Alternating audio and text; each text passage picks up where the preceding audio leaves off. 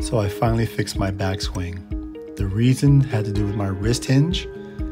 My wrist hinge wasn't allowing the club to go all the way around my body. The correction was my right elbow. At the setup, my right elbow used to point out towards my right side, and that kept me from hinging my wrist and my backswing correctly. The correction was by having my right elbow point straight back towards my body at setup, and then I'm able to hinge my wrist at any point in my backswing, and I'm able to get the full body turn with the complete hinge of my wrist on playing. That was the correction.